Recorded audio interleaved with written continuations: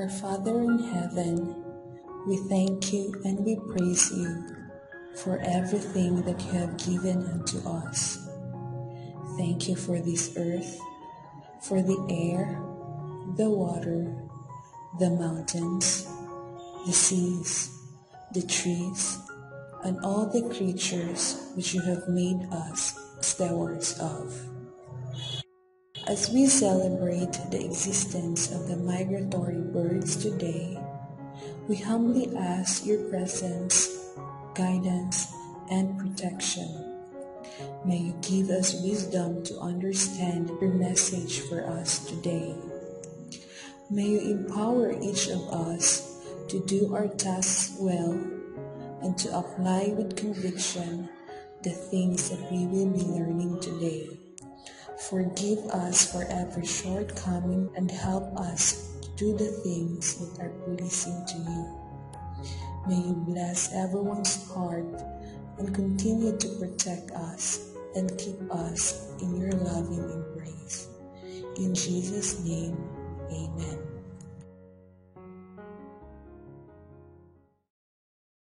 Mga kababayan, ang pambansang awit ng Pilipinas.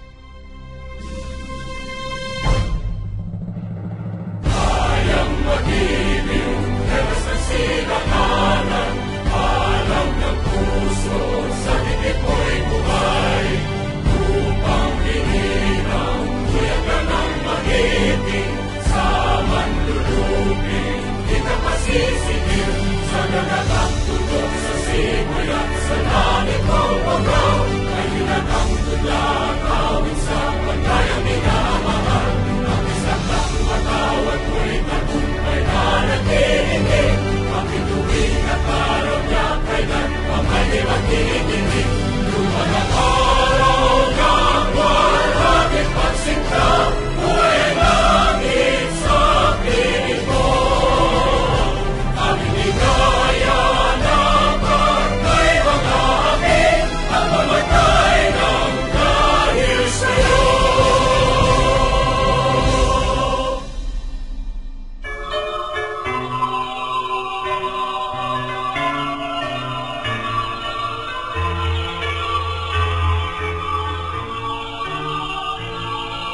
Mahal naming pamantasan, puti at gintong sinais, unduyan ng kalinangan, ng law ng bayang Misamis,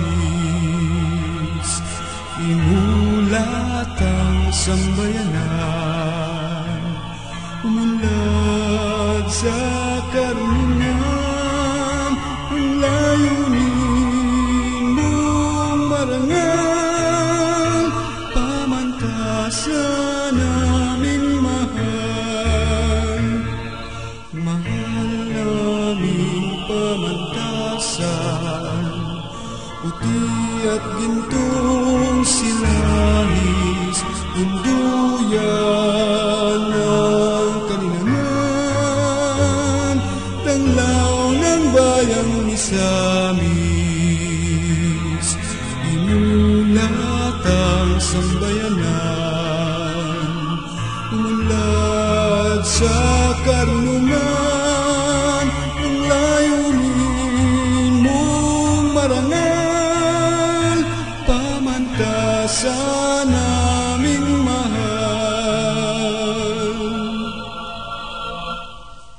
It is in our great pleasure to recognize our dear participants today. So we would like to acknowledge the presence of our supportive and active partner agencies from Ozami City Environment and Natural Resource Office,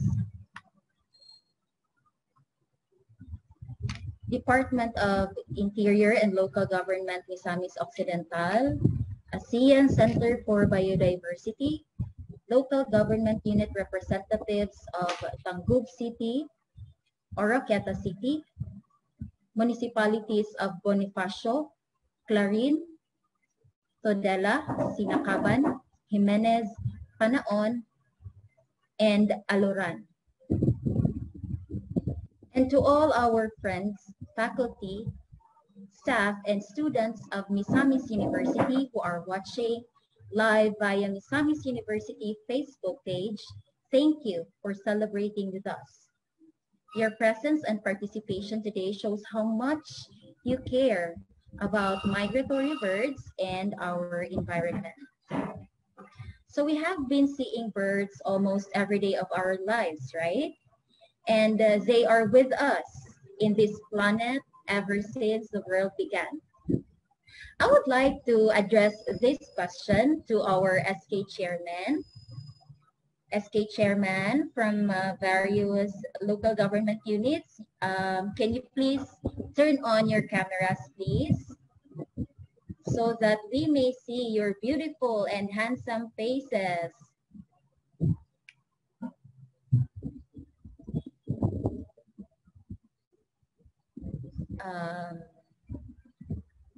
We have here the SK chairman from the city of Tangub. Do we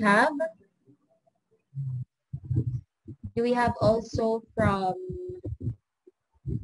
the municipality of Clarin? May I request all the SK chairmen to kindly turn on your cameras so that we can see your handsome and beautiful faces.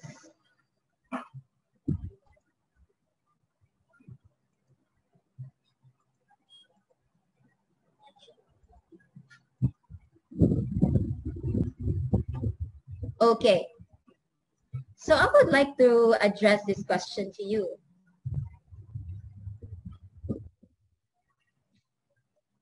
If you were given a chance to live a second life, what bird would you like to become and why? You may state the local name of the bird, and then you may state your reason, at least one sentence. Can we have the SK chairman from the municipality of Aloran? Sir? Hello. Hey, good morning. Good morning.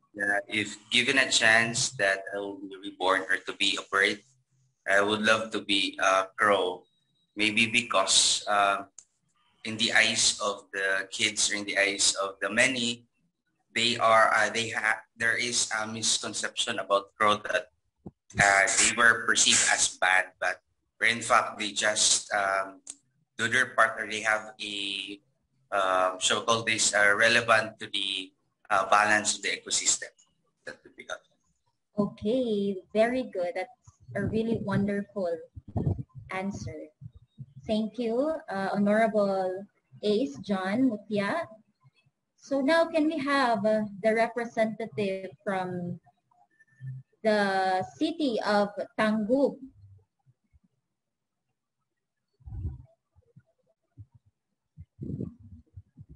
Do we have any representative from Tangub City? Or should we call on the representative from Tudela, Honorable Joven Ramilite? Good morning, sir. Good morning, ma'am. Hi. Can you please turn on your camera?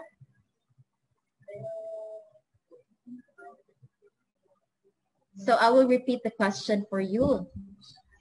If you were given a chance to live a second life, what bird would you like to become and why? Pwede ka maggamit sa Bisaya nga ngalan sa langgam nga imong gusto. Dayon, palihog og istorya nganong ganahan ka ato nga langgam.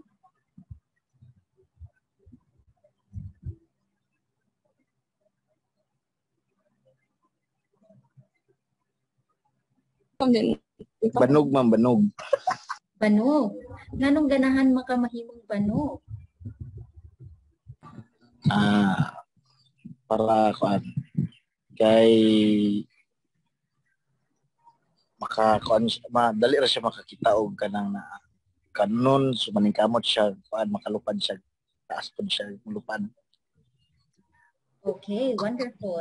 Tinuod na hapog ug lupad ang banog ug dali pud siya makakita og iyang pagkaon. Very well said, Honorable Ramilite. Thank you very much. And thank you for sharing with us your wonderful answers. At this point, let us hear the opening remarks from the youthful and dynamic Director of Misamis University Community Extension Program, Environmental Planner, Grace V. Villanueva.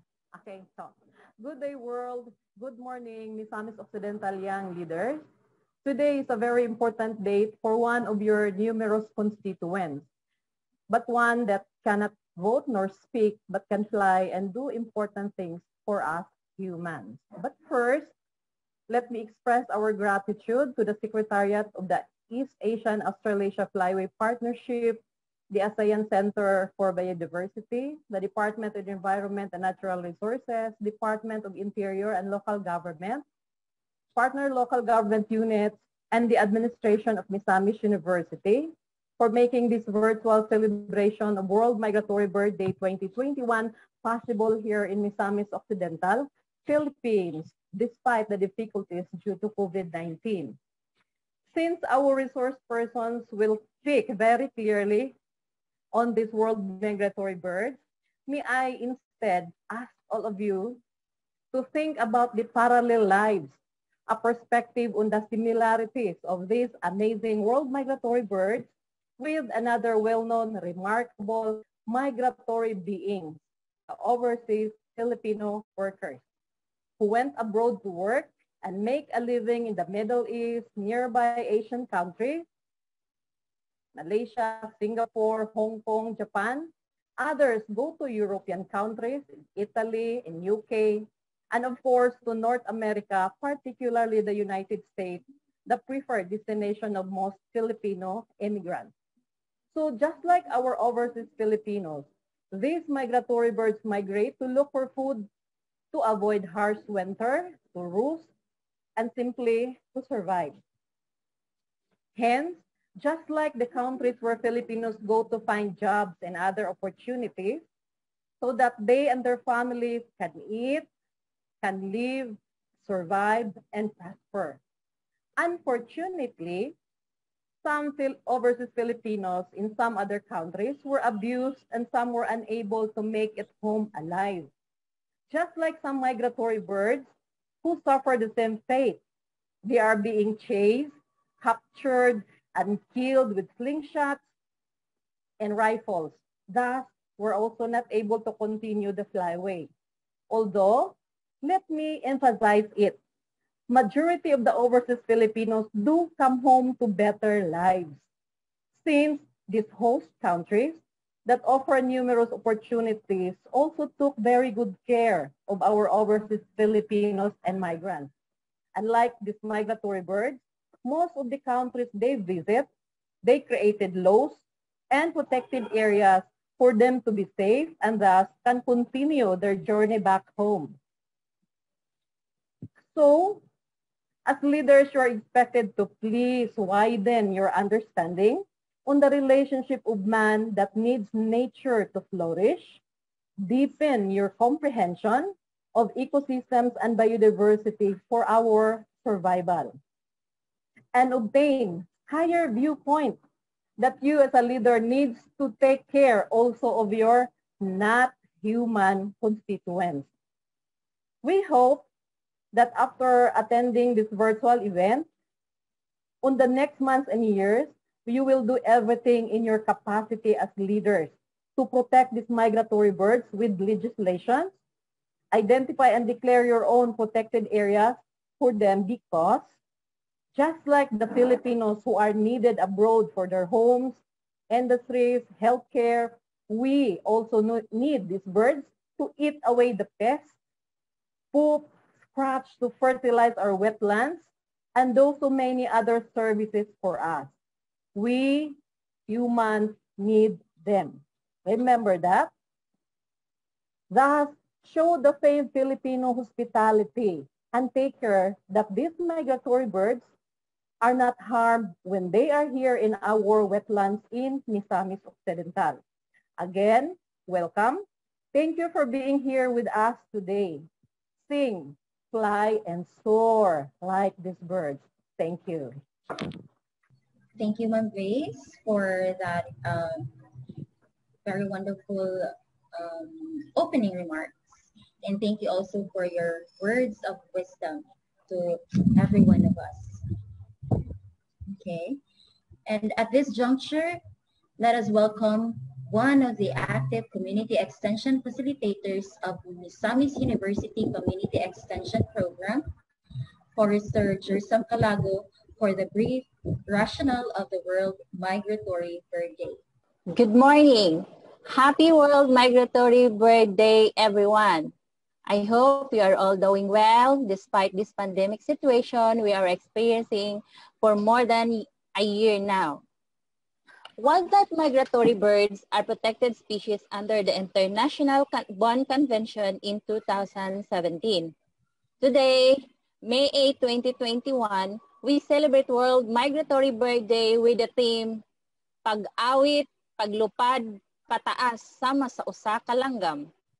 This global celebration is a biannual activity that is regularly observed on the second Saturday of May and October.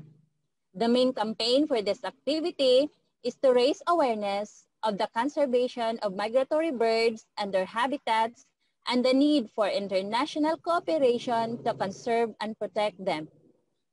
Misamis University, in partnership with the Department of Environment and Natural Resources, DILG, and ASEAN Center for Biodiversity, took an initiative to join this global celebration. With funding support from the East Asian Australasian Flyway Partnership Secretariat, which will capacitate you, the Sangguniang Kabataan Chairman of the coastal barangays in Misamis Occidental, as ambassadors and ambassadresses of your respective barangays to conserve and protect migratory wildlife birds in your area. The objectives of this webinar lecture workshop is aligned with the RA 10742, where Sangguniang Kabataan members are mandated to participate in activities related to conservation, protection, and management of the environment. Today's activity is composed of two parts, the lecture and workshop. The lecture includes of the importance, habitats, flyways of migratory birds, and its fines and penalties. The workshop will be participated by the ISKI chairman of the selected coastal areas in Misamis Occidental, where they will create an action plan for the conservation and protection of migratory birds in the respective areas. Thank you and good luck with your endeavors as young conservationists of Misamis Occidental. Thank you, Forester Jersa, for that very informative background about the World Migratory Bird Day. So we would like to recognize the presence of our keynote speakers this morning, might as well as our City of Misamis Environment and Natural Resource Officer, Forester Gilry Kabataan. Good morning, sir. And also, good morning, to your staff. Thank you for joining us this morning. So we would like to show you a few educational materials that the East Asian Australasian Flyway Partnership Secretariat has officially used in promoting the World Migratory Bird Day, collaboratively made by Misamis University and various other partners for this event.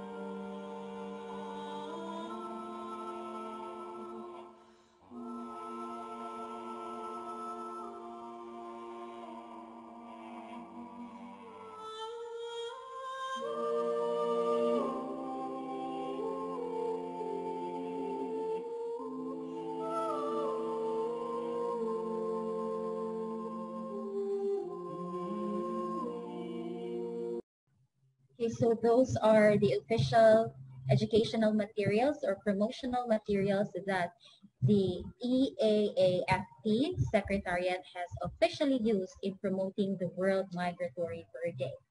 You may access these environmental materials in their website at www.eaaflyway.net. You may also check www.worldmigratorybirdday.org. And for more activities and updates about Misamis University, please visit our website at mu.edu.ph and our Facebook page, Misamis University. And now, let us all witness the inspirational messages from two empowered women who both excel in their respective fields, are visionary leaders, and are environmentally concerned. Let us hear first from our beloved Misamis University President, Dr. Karen Belina Feliciano de Leon. My sincere greetings to Dr. Teresa Mondita Eslim, Director for the ASEAN Center for Biodiversity, from the East Asian Australasian Flyway Partnership, Chief Executive Officer, Mr. Doug Watkins, and the Communications Officer, Ms. Vivian Fu. From our partner government agency, Forester Dennis A. Wab, Development Management Officer for Central Asamis, Forester Gilry D. Cabatuan, Community and Environment Natural Resources Officer of Asamis, officers of the ENR and DILG, our young leaders of Misamis Occidental. Ladies and gentlemen, a pleasant day to everyone.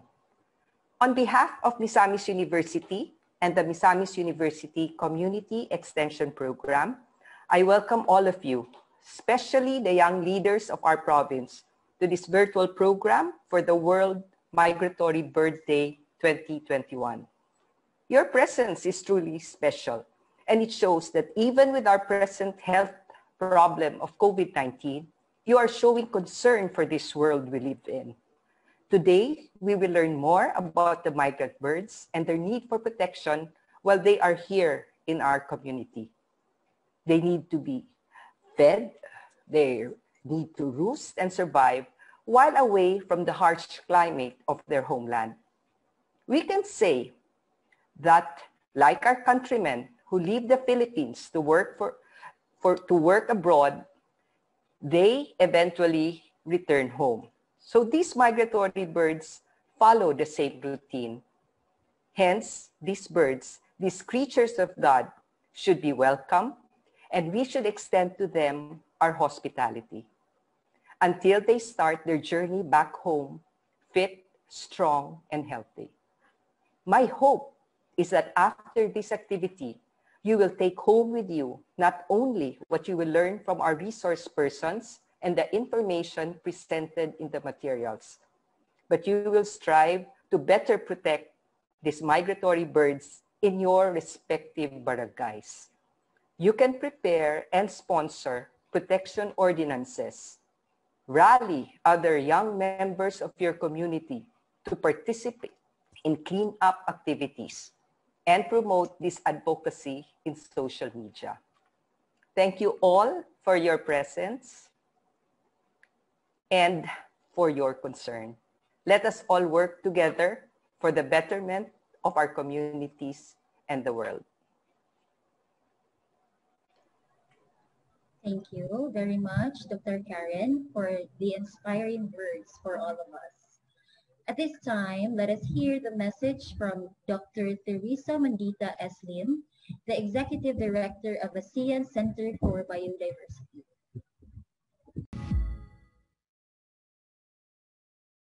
Maayong adlaw sa inyong tanan. Dr. Karen Belina F. De Leon, President, Misamis University. Forester Gilry D. Cabatuan, Senro, Osamis City. Professor Yunilin L. Villantes, Speaker, College of Arts and Science, Misamis University. Ms. Grace Villanueva, Director of the Misamis University Community Extension Program, or the MUSEP. SK chairpersons of Misamis Occidental, faculty and staff of Misamis University. The ASEAN Center for Biodiversity congratulates MUSEP, the local government, and the Sangguniang Kabataan leaders in Misamis Occidental for this timely event on the 2021 World Migratory Bird Day. We are excited to learn that this event will contribute to forming young leaders who can help raise awareness, knowledge, and skills towards the protection of the environment. Misamis Occidental, where Mount Malindang, one of the ASEAN heritage parks, is located, is truly a bastion of biodiversity, and we must all work hard together to conserve it for the sake of our future generations. The anthropos, or the slowing down of human activities at the onset of the COVID-19 pandemic, has afforded us time to reflect. The crises that we are facing today have not only brought much socioeconomic insecurity, it also opened our eyes to the innate link between human and nature. The diversity of species that either inhabit or visit key biodiversity areas, such as our migratory birds, play key roles in ensuring the integrity of ecosystems from which we derive vital services such as food, water, and medicines. Their ability to transcend boundaries make them effective ambassadors for strengthening cooperation across the lands and the people within their flyways. During these challenging times, we turn to nature for comfort and respite. When we are able to hear clearly the birds trilling and singing, our surroundings appear restful and safe, soothing our hearts and our minds. We establish a connection with nature and our spirits are restored. Let us allow the birds to sing their songs, soar freely, and thrive without threats to their existence. Let us recognize and treasure our wonderful connection and fortify our resolve to continue to protect and conserve our precious biodiversity. This World Migratory Bird Day, let us sing, fly, soar like a bird, mawit, lumipad, sumalimbay, gaya ng isang ibon. Salamat po. Indeed, both are the epitomes of beauty and wisdom that continue to inspire us not only to excel in our profession, but also to care for our natural resources. For our dear viewers from our live stream via Facebook of Misamis University, please stay connected as we will post the link of the evaluation form which you can fill up later to get a certificate on this international event. So now we are at the very core of our activity for today. So get your thinking cap on and let us all together learn about migratory birds. Our first speaker today will talk about the essential information about migratory birds. She is a researcher and a full-time assistant professor 3 of College of Arts and Sciences Natural Science Department of Misamis University. She finished her degrees in Bachelor of Science in Biology with Latin honors and Master of Science in Biology in Mindanao State University, Iligan Institute of Technology. And she is currently pursuing Doctor in Philosophy, major in Biology in the same university as a DOST scholar. She has published several researches in local and international journals, mostly on wildlife and environment. Let us all welcome Professor Yunalyn Labajo Villantes. Thank you very much for that introduction from our beautiful MC. Thank you very much. The air is packed with birds, lovely, tender, intelligent birds to whom life could be a song.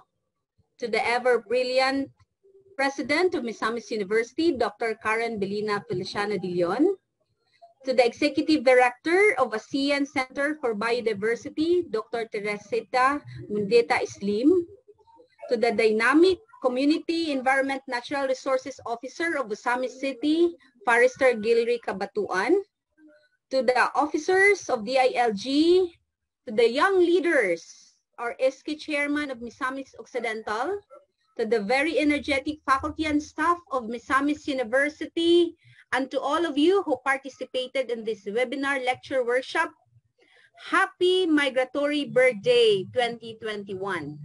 Good morning, everyone. Maayong buntag sa inyong tanan. Each year, bird watchers and ornithologists celebrate World Migratory Bird Day to raise awareness about migratory birds and the need to protect them. I am very honored to be one of the keynote speakers on this momentous event with other webinars, national and international, on this very day. Ladies and gentlemen, I will talk about migratory birds, what you need to know. This is the logo of the World Migratory Bird Day 2021 with the theme Sing, Fly, Soar Like a Bird. And this year's World Migratory Bird Day, which is annual global campaign dedicated to raising awareness of migratory birds and the need for international cooperation to conserve them. For this year, as what they mentioned earlier, the phenomena of bird song and the bird flight is a way to inspire and connect people of all ages, just like our SK chairman for this morning. And the world, the shared desire to celebrate migratory birds and to unite in common. Ladies and gentlemen, before I will formally start my talk, I want you to relax and fasten your seatbelt as we fly together with the migratory birds. Indeed, bird migration is one of the great wonders of the natural world. A huge variety of birds make the journey. So based on the video, pagkadaghan na kayo sa mga birds, nakakam up sila og mga different shapes with the background music. Just like the tiny rufous hummingbird in the slide that migrates up and down the North American continent, while the Arctic tern, the bird below, migrates from pole to pole, from North Pole to South Pole. In fact, roughly 1 in 5 bird species will migrate in a year. Next slide. So the question is, why do birds migrate? For a fun fact, that Arctic tern travels 49,700 miles in a year between their Arctic breeding grounds and the Antarctic coast. So their annual journey is known to be the longest bird migration in the world. So yung anak kalayo mo travel an Arctic tern. Now, why this Arctic tern needs to migrate for that very long distance? For a bird traveling hundreds or thousands of miles between its breeding and non-breeding ranges is a difficult, perilous journey, a very challenging journey, and one that not all birds survive. So why do birds migrate? What reasons that send these millions of birds into the risky skies 1 or 2 times each year? There is more than one single reason for different birds to migrate, but it all comes down to survival. The need to survive. Dapat silang mabuhi. Not just for each individual bird, but also for the families, for they hope to raise. So without a reason to migrate, birds would have been more challenging lives than making these excruciating journeys. So kung dili sila mo biyahe, mas lisod pa di ay ilahang kinabuhi sa ilahang nesting area. If no birds migrated, food supplies in the ranges would be rapidly depleted, especially during the nesting season, and many chicks and adults will be starved. There will be competition in the nesting sites since ang food kay scarce naman, and predators would be attracted. So ang predators kani ang posible mas madagko pa na mga mananap that will eat these young ones or these even adult birds, especially for those vulnerable ones. So it is for these 2 reasons, pagkaon, food, and breeding, that many birds migrate. But those reasons are far more complicated than they see them. Food may be the key to a regular migration, but birds migrate for other reasons which relates to helping their offspring to survive. Example is the climate. Klima. Birds have evolved different types of plumage. So, mo ni ang katong birds' feathers, no? To survive different climates, and changing in these climates can affect their migration. So, many birds will leave Arctic breeding grounds when temperature is so deep, very cold. So katong nasa mga Arctic, mulib gihapon kung cold na jud kay siya. And for those na nasa tropics, kung init kayo, still mulib gihapon sila from their area to more comfortable areas. Other reason is about predators. So habitats with abundant food sources year-round also attract a greater number of predators na pwede mo threaten sa ilang nest. So birds that migrate to different habitats can avoid these predators, giving their young ones a better chance to survive. Another reason is because of the disease. Any large group of birds crammed in one type of habitat is susceptible to parasites and diseases. So that can decimate thousands of birds in a short period of time. So, and diseases can and do occasionally devastate the breeding colonies of these birds. That's why birds that disperse to different locations have less chance of spreading disease to their entire population, including their new offspring. Next slide, please. So, kanusa o giunsa pag-migrate, pagbiyahe sa mga birds? When and how do birds migrate? So we have these 4 factors that will trigger bird migration. Number 1, environment and physiology. Okay, so millions of migratory birds move from a warm winter range to a summer breeding range each year. Okay, so as I said earlier, kung mubugnaw na po, kung napuyo sila sa bugnaw, kung mubugnaw kayo, they need to migrate. If they used to live in a summer or in the tropical area, kung muinit, then they need to live sa mas dili ra pug kaayo init. Another is because of the circannual rhythm, and daylight will also trigger migration. So before a bird can migrate, it must be physically ready. Of course, lagyo ka ilang biyahe, they must be physically ready. In both spring and fall, birds put on weight, storing fat in the body cavity and beneath the skin. So daghan kaayo mo molt, mo replace ilang flight feathers so that their feathers are in peak condition for extended flights, especially those long-distance travelers. And they're going to build flight muscles for strength and endurance. So these changes are brought on by a combination of the bird's circannual rhythm, or known as a natural annual cycle, and the shift in the hours of daylight that signals a change of season. Another is the weather. Weather also influences bird migration. So birds respond to weather conditions as well as light when deciding when to depart a summer or winter range. So, ginabantayan gyapon nila kung kanus ang panahon, kung pwede na ba sila mo biyahe or dili pa. An early spring with unusually warm temperatures can trigger early departure and early breeding. Likewise, extended bad weather, kung dili maayo ang panahon, pwede pod mo delay sa ilahang pagbiyahe. So birds generally wait for good weather with favorable winds. They avoid rain, they avoid overcast conditions, and winds that might blow them, of course. Another is favorable tailwind. Birds to commence, magsugod or magstart sa ilang departure in large numbers only when they have a favorable tailwind. In North America, the winds north in spring and south in autumn are ideal to assist seasonal migrations. So once started, however, only very bad weather will stop them. So mo po na ilang giapas Okay? So at the time na nay favorable tailwind, possibly dili kayo ing ana or naaman gali ginagmay na bad weather, dili kayo daghan.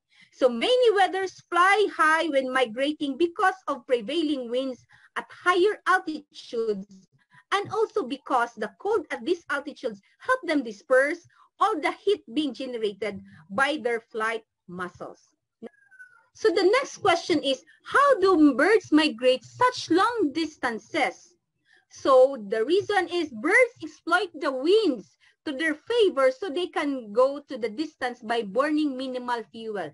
So based on the video, dili gid kayo straight mulupad ang mga langgam, okay? Na ay paubos, mo kalit ni man slag pataas, na ay pawala, mo kalit naman slag patuo. Because of the wind, okay? They are checking the wind if it's their favor. Kumbaga, they are looking kung asa paingon ang direction sa wind so that dili sila mo extend or mo exert more effort na makapalus sa ilahang energy faster. So they may shift altitude to find the best wind. Okay, pwede sa magpaubos, pwede magpataas. Winds at high altitude may blow in the opposite direction from wind on the ground and usually are blowing strongly. Larger birds rely on thermals or the hot airs, and they are going to migrate on daytime. There are few birds that fly non-stop, some for several days, covering enormous distances, but most birds break journey at staging post. Why? Because it is vital aspect of being able to make such long trips is to lay down enough fat reserves. Okay? They need to take a break, they need to pahuway, para eat more and to gain more para makareserva na po for the next trip. Okay? Their feathers must be in top condition for these long trips. Different species molt at different times. For most shore birds, it is just after breeding and before the migration to wintering ground. Next slide, please. So the next question is, how do migrating birds find their way? Ngano giunsa man gyud nila pagkabalo na diri sila moagi ug diri dapita. Tinuod yun na ang mga langgam kay bright. Okay? Birds are intelligent. Traveler gyud sila sama sa usa ka tawo sa unang panahon. Ngano man. Studies suggest birds orientate themselves to the compass points. Okay? Dili lang ang tao, dili lang human beings na compass, but birds do have also. Using the position of the sun during the day and the stars at night. They can also sense magnetic north. In addition, they use other clues such as visual layout of the land. So naman sila sa imabaw, then they can kita kung asa man ang mga mountain ranges, asa man ang mga areas kung asa sila pwede mo break. They can even smell, okay? They're going to smell the sea. They're going to listen to the sound of the waves on the shore and the winds through mountain passes. The most amazing aspect of bird migration is that the location, the route, and perhaps even the techniques are hardwired into their brains. So yung ana sila ka-bright. That is how they are intelligent. Many migrating birds abandon their young as soon as they fledge. And a short time later, the young make the migration on their own. Of course, so kung na sila'y mayang, kung magdaldala pa sila, again, the journey is very perilous, it's very challenging, so maybe the young cannot make their own, cannot survive during the journey. Next slide, please. Typically, migration follows a north-south axis with birds moving to milder climates at lower latitudes for the duration of their non-breeding season. The energetic costs associated with migration mean that the birds are under pressure to use the shortest possible route. However, the precise course taken will depend on the weather patterns, also the geographical features that they will encounter. So thus, routes often follow mountain ranges, water courses and coastlines, avoid larger bodies of open water, and take advantage of prevailing wind patterns and abrupts. As a result, a number of species often share analogous flyways. So when we say analogous flyways, there is a comparable certain aspects or similar or perform similar functions. Next slide, please. So there are 8 migratory bird flyways. So how did these migratory routes become established? The International Wading Society group identifies 8 multiple species flyways that broadly describe the migration of waders. Mga langgam na tag-as og sungo. So muni ang mga waders. So these have subsequently been developed into generalized global flyways for all fully migratory bird species. So in America, there are 3 flyways: the Pacific, Central, and Atlantic Americas. Okay, connecting the high Arctic Tierra del Fuego, the southernmost tip of the South American mainland. Collectively, the 3 Palearctic African flyways, the East Atlantic Flyway, Mediterranean Black Sea Flyway, the East Asia Africa Flyway, which constitute the world's largest bird migration system with over 2 billion passerines.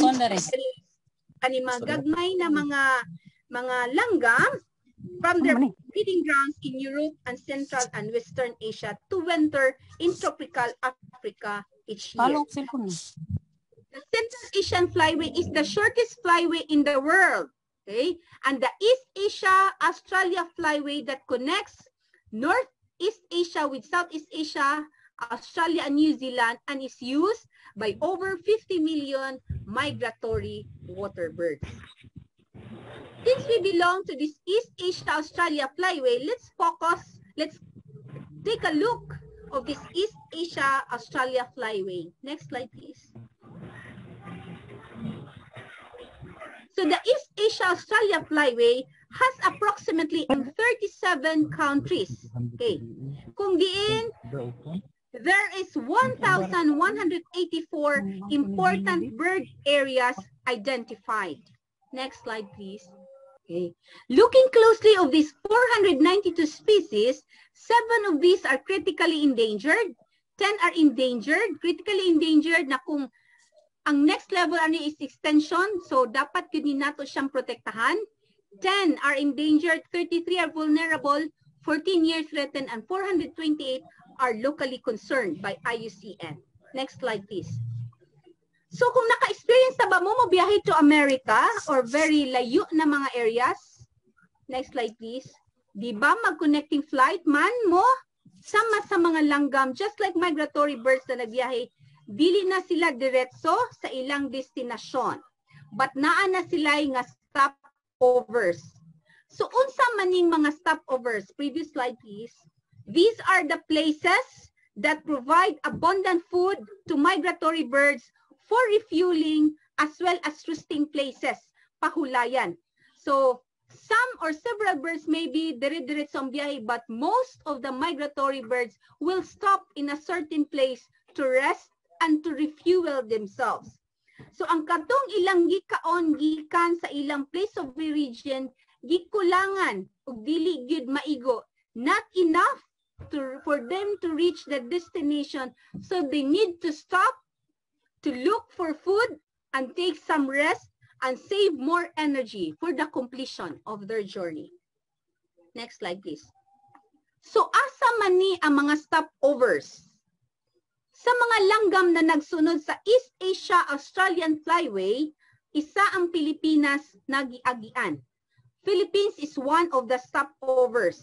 Based on the table, there are 10 important sites wherein the Nauhan Lake National Park as well as the Olango Island Wildlife Sanctuary are very popular of these migratory birds. Next slide, please. So, swerte kay ta, we are very lucky na gibisitahan ta sa mga international travelers. So, ang mga migratory birds nagikan pa sa lagyo nga dapit from other parts of the world, unsa gyud ni sila ka-importante? Why they are very important? Nganong we need to give them importance na sila dili man taga diri. They are just traveler, they are just tourists. Ladies and gentlemen, migratory birds are known to be indicators. timailhan para sa flyway region as they use different biomes and habitats and as they face different pressures along the migration route. Moreover, migratory birds play several essential and indispensable roles na aday sila'y papel sa ilang mga stopovers in the ecosystems, lugar o kinaiyahan where they reside in and they were travel through.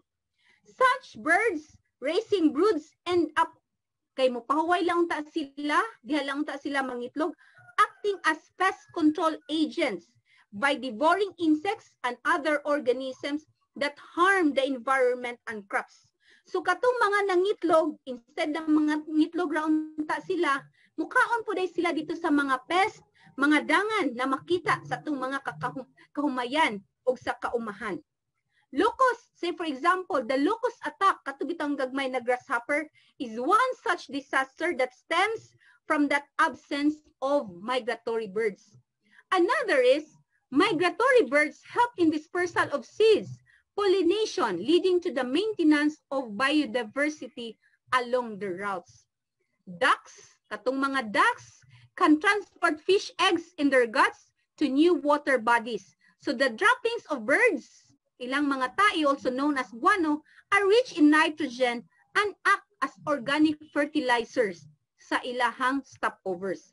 So eggshells can add calcium and other minerals to the soil.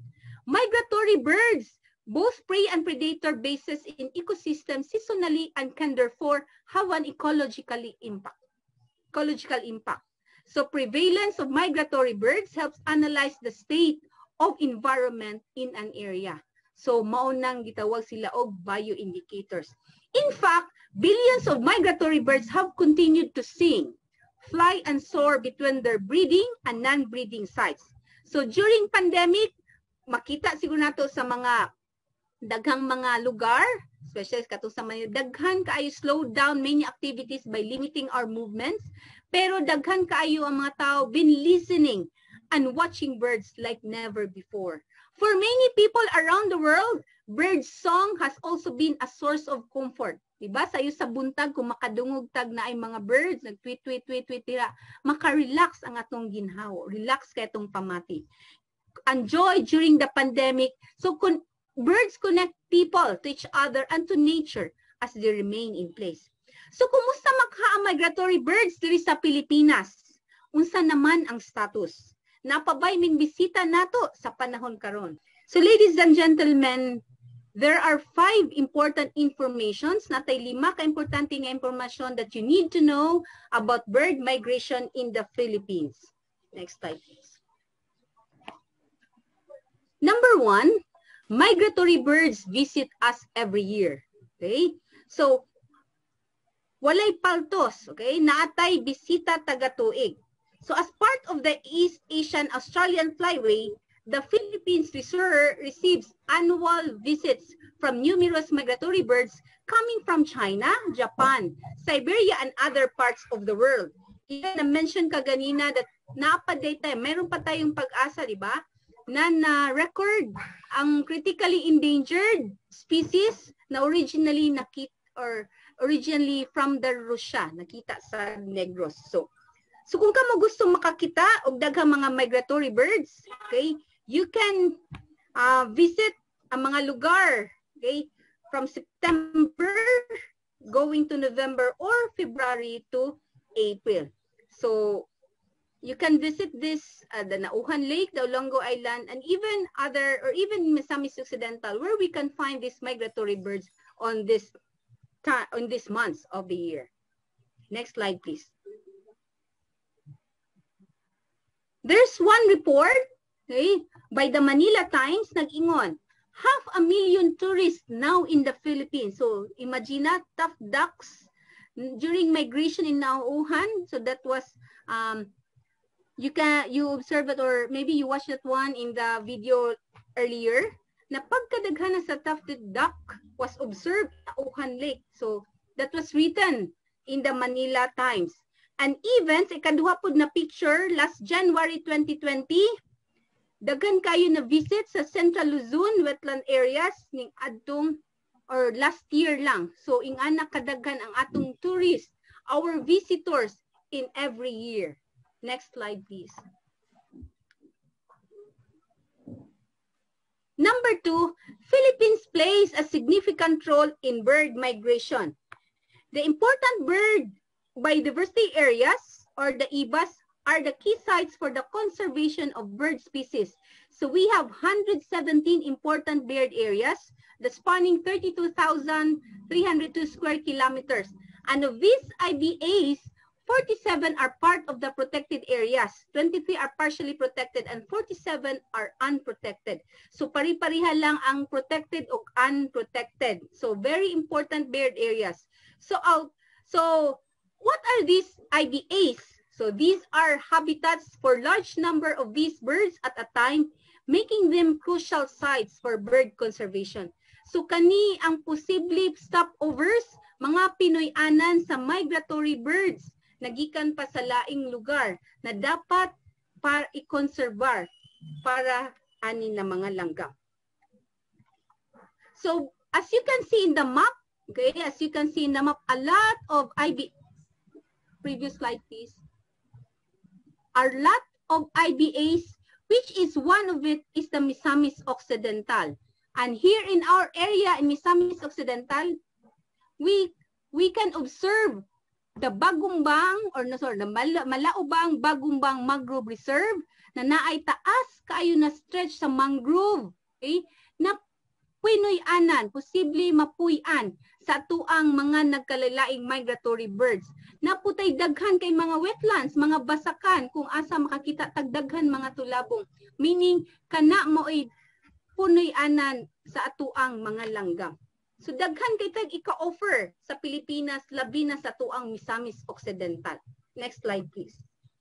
Number 3, there are over 600 species of birds in the Philippines and quite of them are migratory. Okay? Some examples are the gray heron, the purple heron, falcons, okay, and the Philippine mallard. Okay, sa tuang Malaubang Bonifacio Mangrove Reserves and the Sinakaban Wetlands, naputay atuang kaugalingon na ning bisita, no? Sama sa little egrets, sa tuang mga intermediate egret, sa great egret, gray heron and the purple heron. Nagkalaing-laing klase na mga tulabong, okay? Kani siyan, this record was conducted by the ASEAN Waterfowl Census by the Wetlands International for 2021. Okay?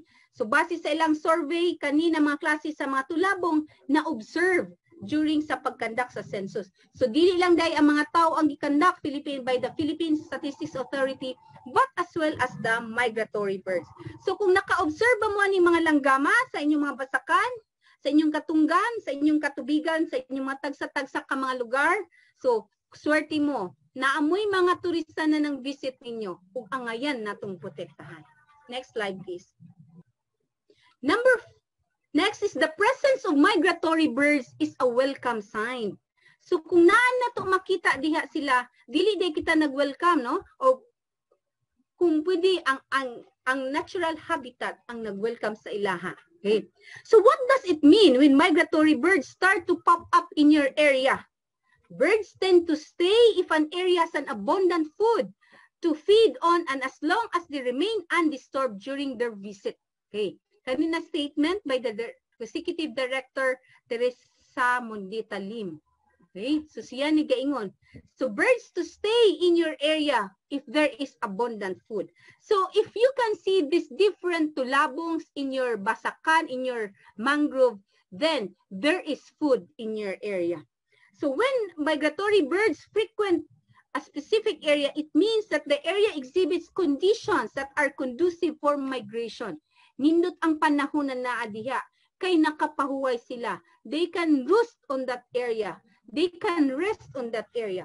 So kung naamoy mga daghang na-observe na migratory birds sa inyong mga lugar, nagpasabot lang na naay mga daghang kanunon diha, that area has a good condition for them to rest, for them to feed on, for them to refuel.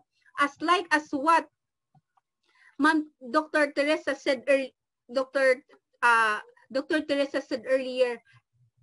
And also in that video, stopovers are just like gas stations. So they're going to refuel for the completion of their journey. So sama sa panahon na brownout, tibok adlaw, di ba? We're going to find areas na pwede asa ta magpabugnaw, okay? Asa ta pwede maka-find of home for, just like them. So if you have, or if you observe these different birds in your area, then your area is a welcome sign. However, there are a lot of threats along the flyway, okay? As mentioned by the video, no? Daghan kang species sa una, but because of several threats, the number declines. Timanin niyo na naay many bird species migrate in order to survive. However, migration is a perilous journey and involves a wide range of threats. Only a small number of birds are actually threatened by natural events. Sad but true, human activities, kita, are the source for most dangers migrating birds are exposed to. And as diverse people and their habits in different countries are, so the threats of birds are.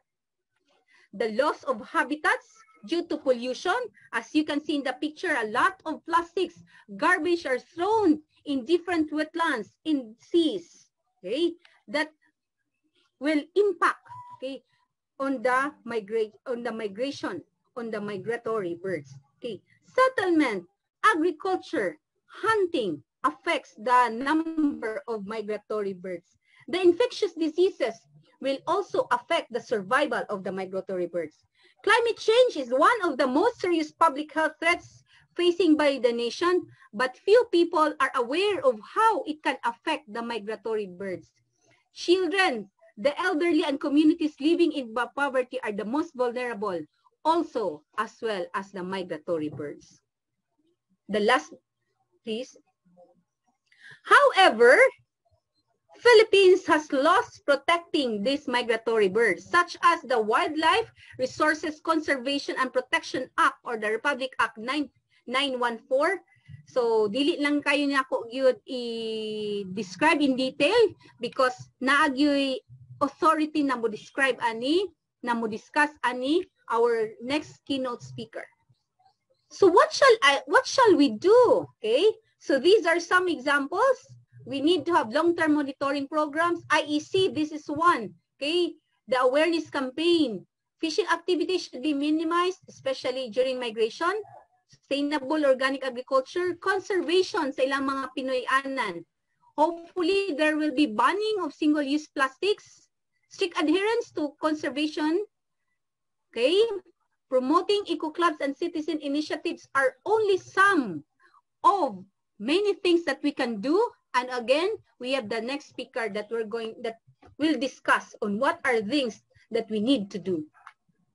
Daghan pa kita ngayon buhaton o ipailalom pa ni pag-ayo sa atong sunod na speaker. Next slide, please. So sa dili pa ko matapos sa akong talk, before I will end my talk, I want to share to you my meaning, my personal meaning of bird, where I gave each letter a meaning, which is B for bodacious, which stands bold or admirable. Ang mga langgam kay walay mahadlok, wala gyoy hadlok na buhaton, ug ang ayan nilang buhaton para makasurvive.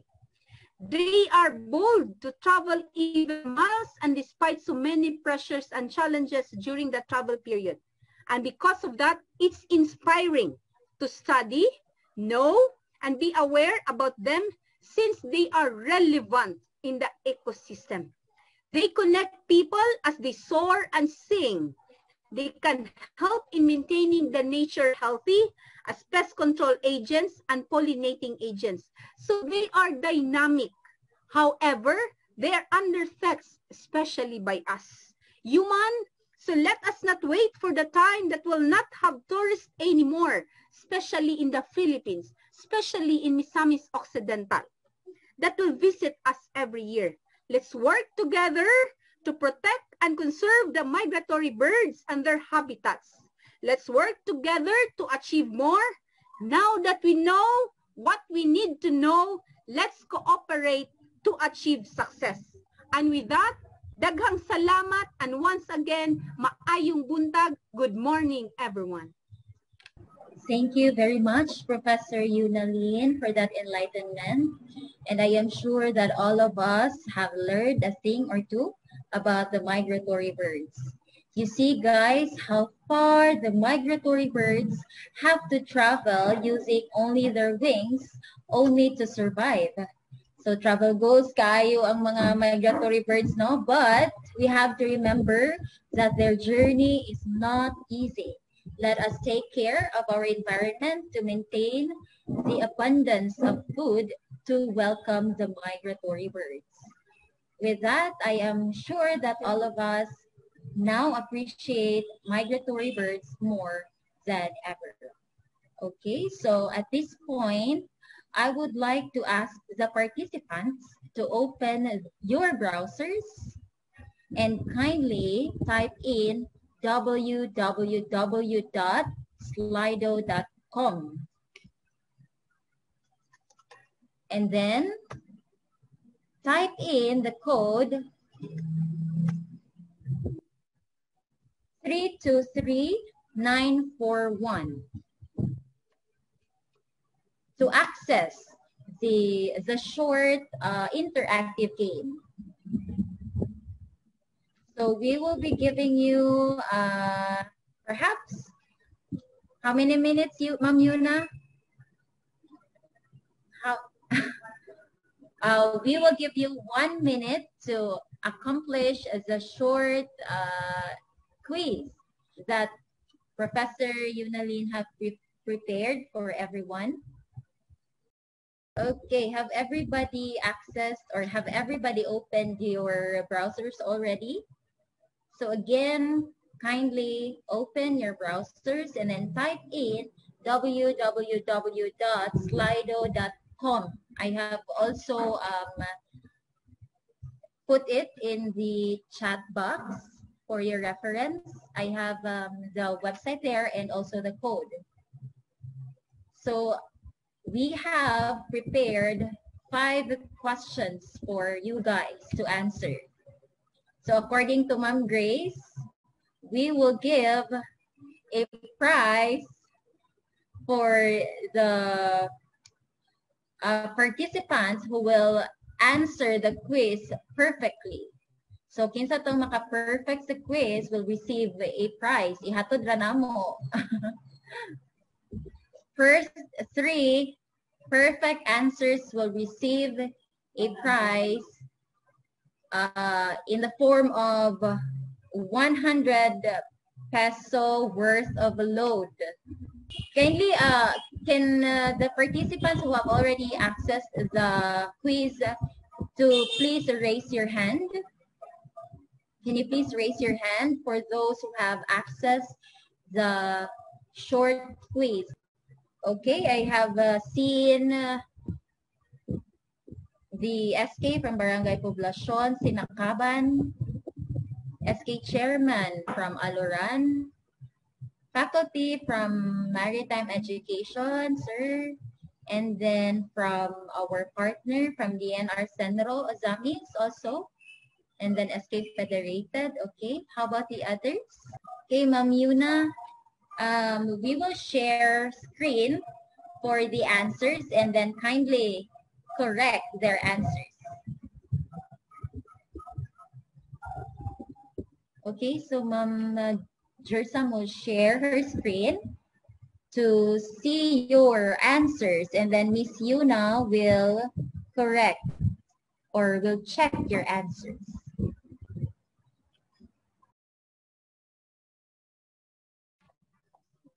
Am I going to check it now? Yes, ma'am. The answer is letter B. The main reason why birds migrate is food as well as breeding.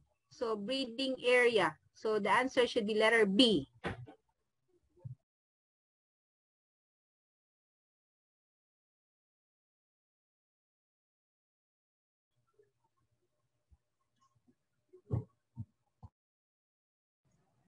Okay, next question. Okay, so Ma'am Yu, can you please repeat? Okay, so the answer for the second question is letter C. Kingfisher is not a migratory bird, only mallards and herons. Thank you. Next question.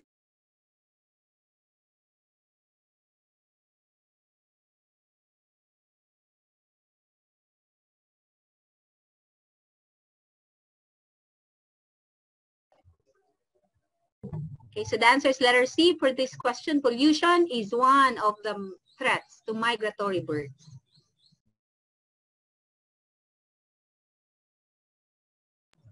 Next question.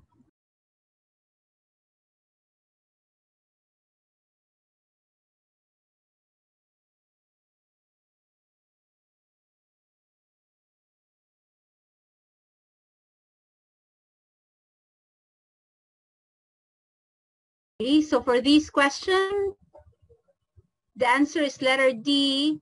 All of the activities will increase awareness among different groups regarding migratory birds. Thank you. Okay, thank you very much, Miss Yuna. Welcome, Miss. We would love to answer, or Miss Yuna would love to answer some questions from the participants if they have any.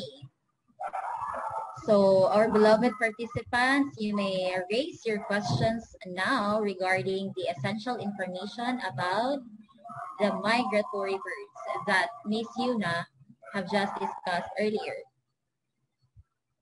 So just kindly raise your hand if you have a question. We can also entertain questions from our audiences in our live stream via Misamis University Facebook account.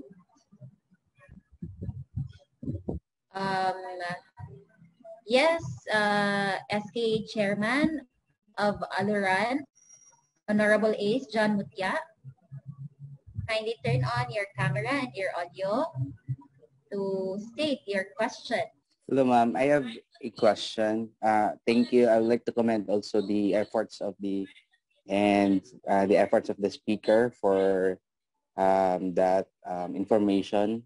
And since we're here in Misamis Occidental, ma'am, I would just like to know if there are identified or what are the common or commonly identified migratory birds we have here in Misamis Occidental.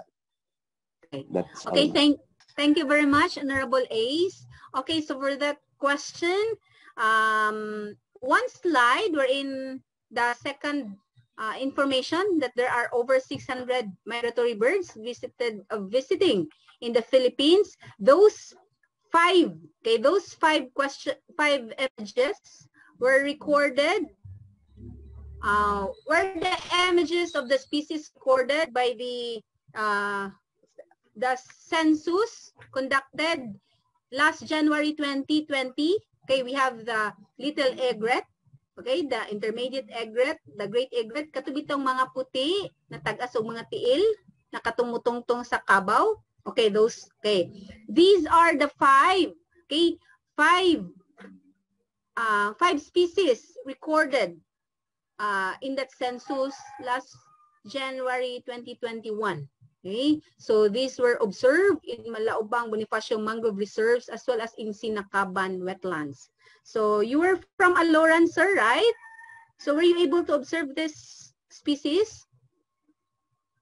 Yes, ma'am. Yes, ma'am. Okay. Only the tulabong or the so yeah. tulabong pari-pariha lang sila, pari-parehas tagnawong, no? But looking closely, yes, so they are different species.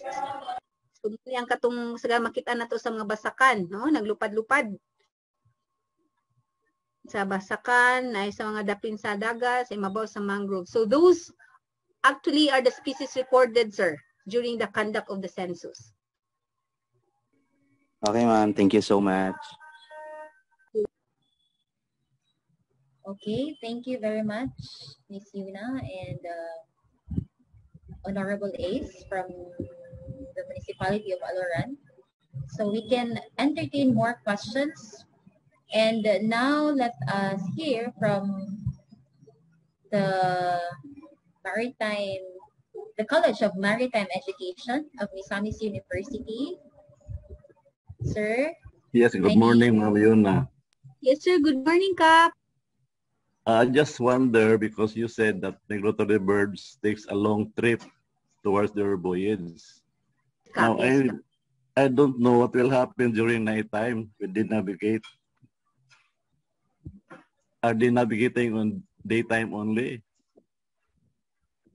Sir, based on katubitang how are they going to navigate? So, migratory birds are also intelligent, di ba? Yes. Compass during daylight, they're going to use the sun. And during the nighttime, they're going to use the stars. Okay, so apart from that, they're going to smell, okay? Smell the sea, no? Also the wind coming from the mountain ranges. So those were used by these intelligent migratory birds to travel. So in other words, some maybe will travel in daytime, but others also will continue travel. Okay, di ba? Namatay several birds will continuously travel, especially if they have this kanabitang daghan kayo na reserve, fat reserve in their body.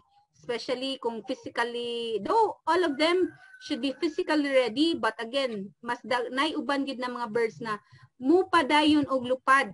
Okay, mupadayon og migrate, mupadayon og travel, especially those long distance travelers. Okay, so even nighttime, they're going to migrate.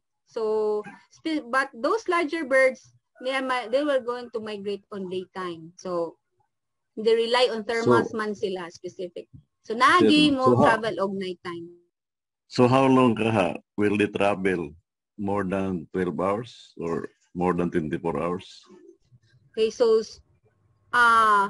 more than sa uban siguro sir, more than. Okay, especially lagyo bitaw jud ka itong mga kuan, mga routes. Okay, only katuramang yung Central Asia lang ang flyway mo, shortest route. Okay, given mangot daghan kayo na mga barriers. So it depends sir. Okay, it depends on the travel. Okay, so just like humans ba sir na kung makakita og bad weather, they're going to stop. Okay, they're going to stop in an area where they need to rest. Okay, they're going to rest. Okay, kung ma-okay na po ng weather, then they need to travel. It really depends. It's just like they're traveling one place to another because of those reasons for them to survive. So sa ila sigurong pag-travel na sila mga they going to meet many challenges. So maybe they need to stop, then stop sila. But if ever okay lang along silang travel, then they need to continue. It really depends, sir, on the different factors affecting. So what do you think is the average speed of their flight? More than how many knots, how many kilometers per hour? Okay. So with that, sir, wala pa dyan ko idea at this point. Okay, wala dyan kayo pa na. May, ala ko as each bird has its own way. So, kumbaga, each bird is unique.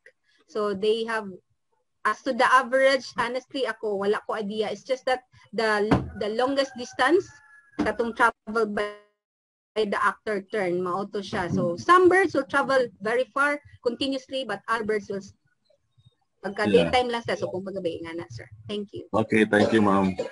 You're welcome. Okay, perhaps we can entertain one last question about the first topic coming from our participants in the College of Maritime Education again, Sir Angelo Kabataan. Ma'am, good morning. Yes, sir. Good morning, okay, sir. As you have discussed earlier that birds are migrating in our country, in particular, Misamis Occidental every year. So, my question is, will they be not a threat also in our health? Meaning that they might bring some diseases also here in our place. So how can we contain them? There's really a possibility that they bring diseases, sir, especially one of the reasons, diba? One of the reasons why they need to travel or need to migrate, because to prevent diseases, that could be really a threat, sir. Okay, there's really a possibility that this species will bring some diseases. Okay, so diba we have this avian flu. Yeah, yes, ma'am. Yes, oo, kana. Posible na siya, sir. So, as to the question, as to the how are we going to contain them, meaning, sir, we're not going to let them So I come think maybe come in our area. Is that it?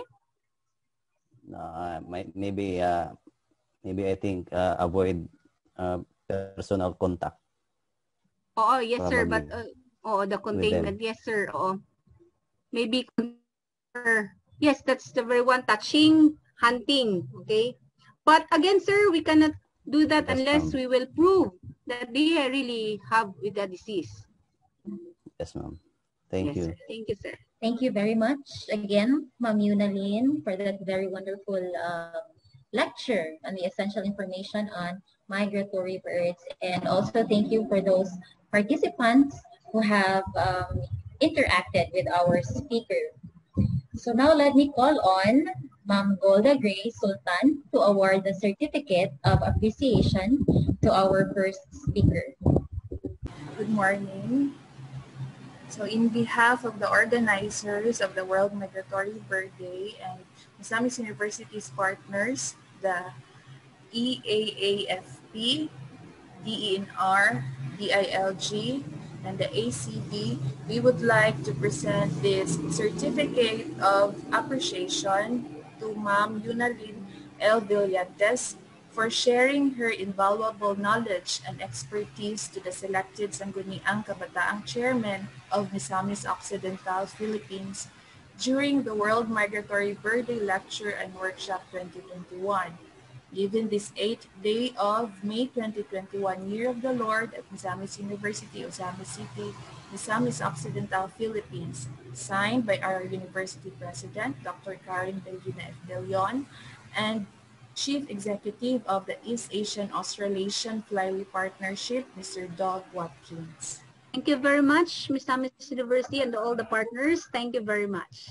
Let us welcome the second speaker, who will talk about wildlife resource conservation, or Republic Act of 9147. He is one of the leaders in conserving and protecting our natural resources. He finished his undergraduate degree of Bachelor of Science in Forestry with Latin honors in Mindanao State University, Marawi City, and attained his Juris Doctor here in Misamis University. He is the Development Management Officer of Department of Environment and Natural Resources, Senro Ozami City, no other than Forester Dennis Wap. Thank you very much, ma'am. Thank you for that wonderful and very inspiring introduction. Before anything else, I would like to extend our thanks to the host and sponsor of this activity, the Misamis University, led by Dr. Karen De Leon, and together with Ma'am Grace Villanueva, the Executive Director of MOSEP, and the other partners of this of the conservation efforts for the migratory bird. I am now going to discuss to you the relevant laws that ensure the protection of the migratory birds in the Philippines. Ma'am, may I know if I am clear of my signal and of audio to everyone? Yes, sir. Yes, sir. You're clearly heard. Okay, ma'am. Thank you. Let me proceed. No. Again, after knowing all those importance of the migratory bird, that is why we are celebrating it today. And it was discussed thoroughly by our first keynote speaker. The importance, the threats that the migratory birds are facing while they are on their journey to different parts of the world, because that is their role. They just migrate from one place to another. Considering also that the Philippines is one of the signatory of many conventions, treaties, agreements in order to protect the wildlife resources, including the migratory birds. So the Philippines is also not behind in legislating important legislations towards the protection and conservation of our wildlife, including our migratory birds. So next slide, please. As a background, as you can see here in my slide, there's a particular important legislation, no, that the Philippines has, the Wildlife Resources Conservation and Protection Act, or the Republic Act number 9147, that was enacted and approved on July 30, 2001. But beforehand, before this legislation, we have already old laws na naka-embed sa itong mga karang statutes. First, let me enumerate this, no? The Act 1798 on the protection of animal life, that was on October 1907. Act 2590 on the protection of game and fish. Another one is the Act 3983 on the protection of wildlife, flowers, and plants. Another special laws on tamarals and corals. Next slide, please. Again, being the primary country in conserving the wildlife resources, the Philippines, through the 1987 Constitution, has already embraced or instilled into the very foundation of our law, the Constitution, the different provisions that it has, so that the people or the country may be guided on how to conserve on how to conserve and protect our wildlife resources. So first, let me state first the specific provision of the 1987 Constitution, which says that all lands of the public domain, fisheries, forests, or timber, wildlife, flora and fauna, and other natural resources are owned by the state. So in that particular provision, all those things, no, including wildlife, are owned by the state. And then another provision says that the state shall protect and advance the right of the people to a balanced and healthful ecology in accord with the rhythm and harmony of nature. So by this very provision of the law, of the Constitution, the state has to ensure the protection and advance the right of the people to a balanced and healthful ecology. So by just protecting and conserving our natural resources, including the wildlife, we are assured of the right of our right to a balanced and healthful ecology. Now, next slide, please. Now, what are these state policies as being embedded in our the previous slide? Previous slide, sir. Okay. See, next slide. Go next slide. And then, aside from the special provisions about wildlife resources conservation that are embedded already in our Constitution, we have also statutes, or laws that are legislated by the Congress just to ensure the protection of our environment, including the wildlife resources. So we have this Republic Act 7596 or the NIPAS Act. This was already amended under 11038 of the expanded NIPAS Act. No? So along this line, this is the very primer of the law to secure for the Filipino people of present and future generations the perpetual existence of all native plants and animals through the establishment of a comprehensive system of integrated protected areas within the classification of natural part as provided for in the Constitution. So the legislation of this particular act is in accordance with the provision of the Constitution. Another important legislation is the Republic Act 1972 or the National Caves and Cave Resources Management and Protection Act, which says conservation, protection, and management caves and cave resources which includes animal life and plant and life naturally occurring in caves. Now, nganong naaman taanin ng mga balaod aside from 9147? Because migratory birds are usually migrating from one place to another. So, those places that they are visiting might be our panaypas areas, or they are anchoring themselves on the caves in the Philippines. So that if those migratory birds can found in those areas, they are subject of these statutes. The NIPAS Act if they are in the protected areas, or the 1972 if they are in our pan caves. Okay, next slide please. Another state policies in statutes is the role of its government instrumentalities like the local government units, which says that it shall share with the national government the responsibility in the management and maintenance of ecological balance within their territorial jurisdiction, subject to the provision of this code and national policies. So our local government code itself has mandated our local government units to ensure also the protection of our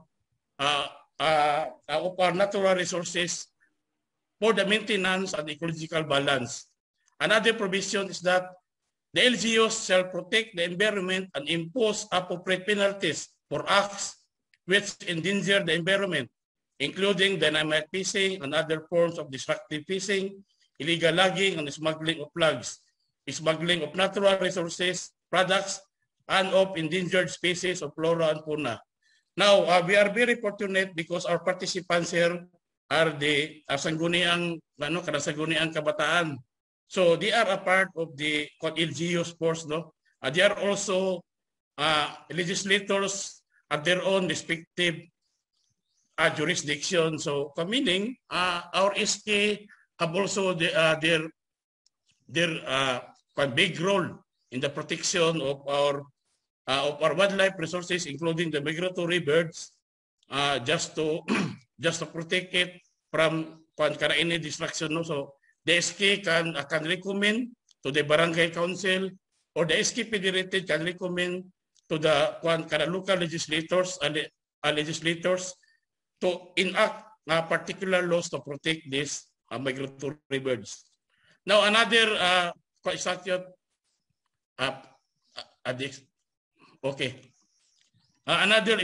another state policies that is embedded in our statute is the EPRA law. So EPRA law it refers to the public, the ancestral public domain of our brothers and sisters who are IPs, no. So they are also mandated. They have the responsibility to preserve, restore, and maintain a balanced ecology in their ancestral domain by protecting the flora and fauna. So next slide, please. So let me now discuss to you the general provisions of the Wildlife Act, or the RA 9147. So what are the objectives of RA 9147? I think this was already initially presented by the first speaker, no? So let me reiterate that.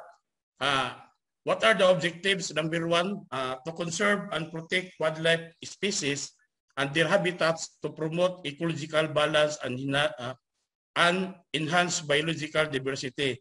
So it is very clear that this particular law is being legislated to ensure the conservation and protection of our wildlife species. Number two, to regulate the collection and trade of wildlife. Although the collection and trade is prohibited under this law, but there are certain cases na pwede siya, pwede sa mga exhibition siya, na pwede na ito sa tugutan. Next is to pursue with due regard to the national interest the Philippine commitment to international conventions on the protection of wildlife and their habitat. So, akong Osmon, as I said earlier, that the Philippines is a signatory to many conventions, treaties or agreements with regards to the protection of the wildlife. So, but that's why RA 9147-1 was enacted into law. The fourth objective is that to initiate or support scientific studies on the conservation of biological diversity. So we are also in the forefront in supporting these initiatives in the scientific studies on how to conserve this particular wildlife species. Next slide, please. So, what is the scope of application of this law? It is enforceable for all wildlife species found in all areas of the country, including the NIPAS areas and their critical habitats. Now, migratory birds are migrating to our country. No, once they are here in our country, they become the subject of our jurisdiction. So that's why the law is also enforceable. For the protections of this wildlife species, no. So once moabot sa tuwa na natay jurisdiction sa ila, na kinahanglan nato sila proteksyonan using this particular legislation. Second, unknown genera or unknown species of strains of known species that will later on be discovered or identified as occurring in the country. So those species that are still unknown or wala pa nato nailhi, appeal siya aning sa application aning balauda. Third, apply to exotic or foreign species as defined in the joint IRR, which are subject to trade, are maintained, cultured, and or bred in captivity or propagated in the country, including those that have been illegally introduced. So meaning, there are some cases na paano kanang natay mga importation o kanang adalon na mga wildlife resources into the country. So naana siya ay mga subject na sa regulation sa RA 9147. Next slide. So in this particular sa 9147, there are entities or specific local government agencies that has jurisdiction sa nakalanglaing wildlife species. Number one, the PCSD, no? Ang PCSD mo man ang katong it is in the province of Palawan, no? All wildlife species, whether terrestrial or marine and aquatic resources found in the province of Palawan in accordance with the provisions of RA 7611 or the SAP law, consistent with RA 8550, Fisheries Food, Republic Act 8485, Animal Welfare Act, and RA 7586. So, ang nice jurisdiction ani ng mga wildlife species ang PCSD. Then, the DNR, sa may jurisdiction sa DNR, all terrestrial plant and animal species, or turtles and tortoises, and wetland species, including crocodiles, water birds, and all amphibians and dugong. So, muna jurisdiction sa DNR. So, katong mga migratory birds, yung may abot sa tuwa, ang jurisdiction na is ang DNR. Now, ang Department of Agriculture, na sila yung jurisdiction.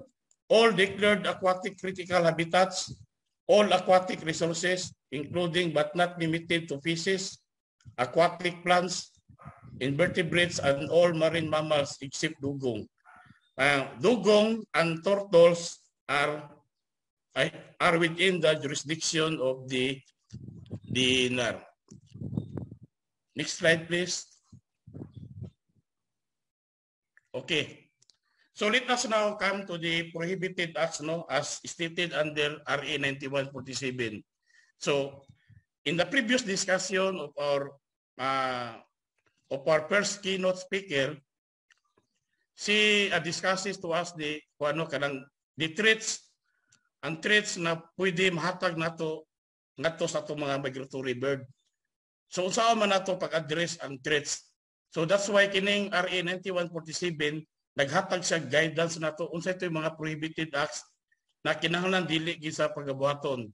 And mind you, for the information of everybody, these prohibited acts as defined under RA 9147 are criminal in nature. So anyone who committed an acts of these following acts that I am going to discuss to you, paano siya? A criminal in nature and you can be in prison kung kung ma-found guilty ka, kung makasuhan ka. So bugat ni siya. So what are these prohibited acts? Number 1, killing and destroying. So patyo na to o atong i-destroy ang atong mga wildlife, ang atong fauna or flora. So in this in relation to this migratory bird day, kung natay mga migratory birds na makita nato sa atong palibot, then if we will kill and destroy them, so it is punishable under RA 9147. Another prohibited act is the inflicting injury. So mo inflict ang injury especially sa reproductive system sa kahayop.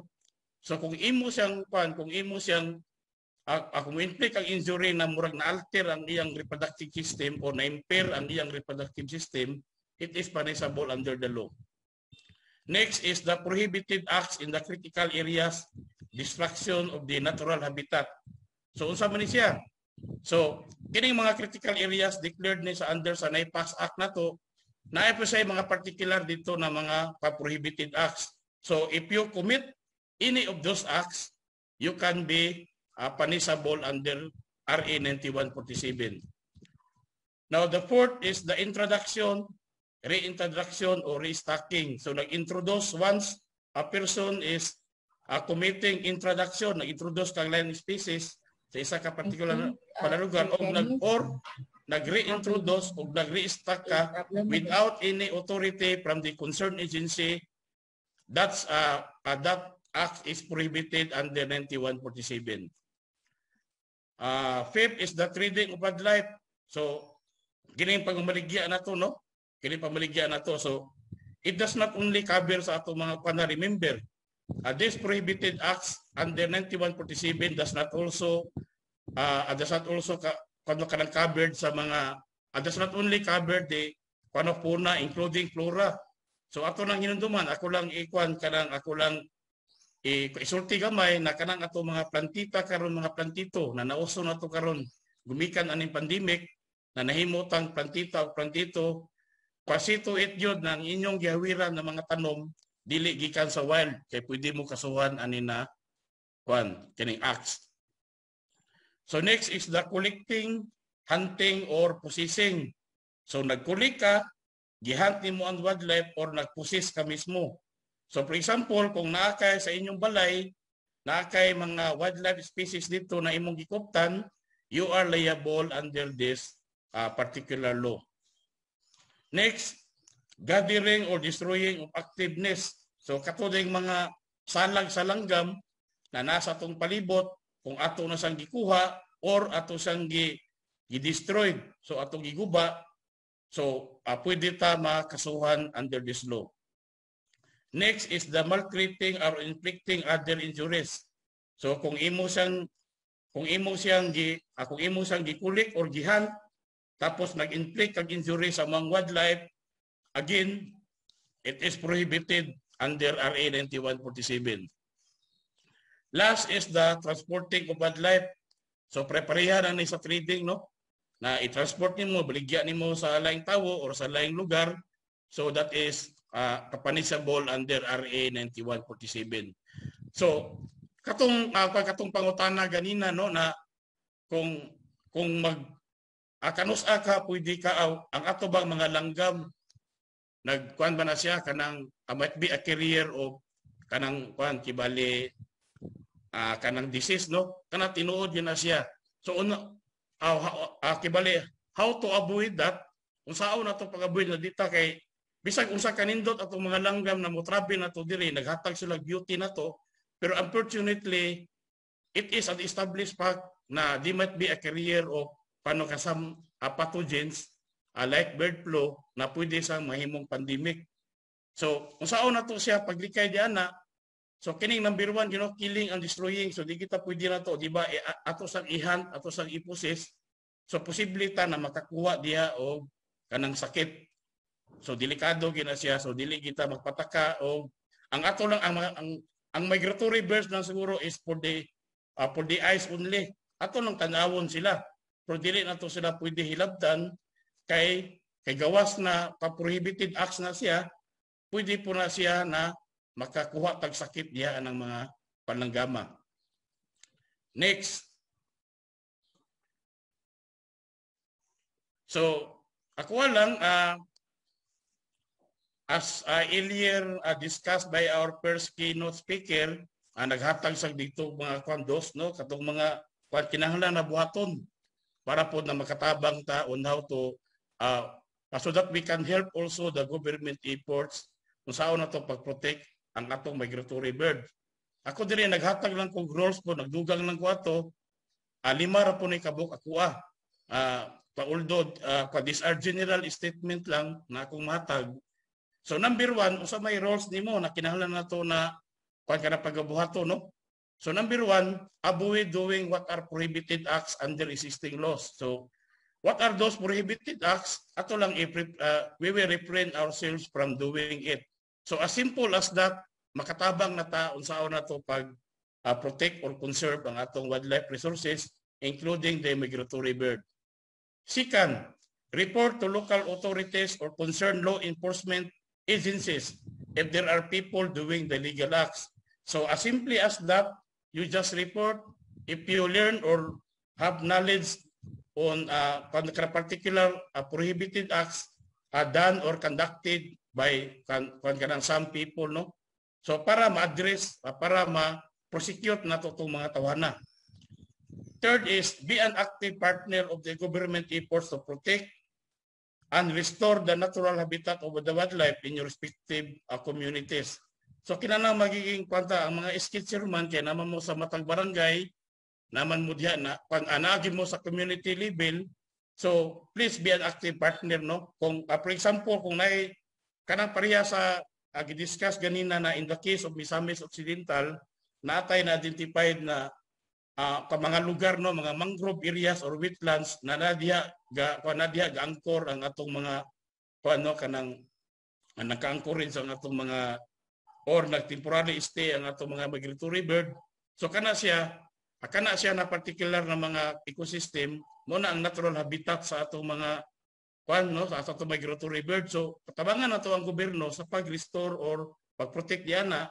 So by just kanang simple suro kung mangrove area, kung if that particular mangrove area is already denuded, so by just simply doing the planting or replanting or investment planting na pwede ta na at our own initiative or we will participate those restoration efforts, no, na i-conduct sa atong mga government agencies.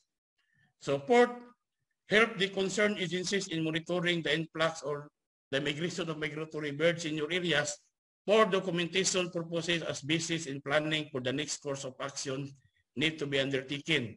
So kinahanglan po ta mo participate. So ang DNR, in the case sa DNR, namin gitawag og annual bird counting, no? Gibuhat na mo to atong for this year, gibuhat na mo ato atong January 2021. Amo na siyang gikuan, no, kanang atong gi-monitor o gi-ihap, nag-bird counting ta dito para ma-identify na to unsa tong mga particular na migratory birds na mo'y usual na bibisita sa atong lugar. So, for documentation purposes para makita po nato dito kung unsa ni na mga particular na mga species, basin po ni sila o basin kini na mga particular species na po'y mga kibali kanang history or kanang sa ubang lugar na nakita ni sila na nagdala ni sila pathogens. So by doing that, makatabang na ta sa gobyerno, no, para ma-report na to kung saan yung mga particular species para po na ma-preserve na to sila. At the same time, malikayan na to ang possible na kanang disease na pwede makuha na to sa langgam. And the ang last good na atong buhaton siguro is spread these rules to everyone.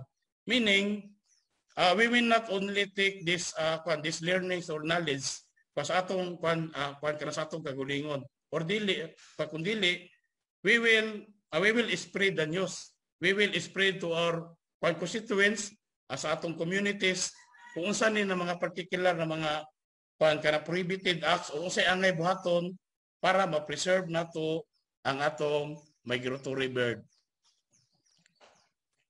So next. Okay, I think that was the end of my presentation. I hope that everyone has learned something out of my presentation, no? Because studying this laws or relevant laws, dapat may bawaan nato. So again, thank you everyone and good morning.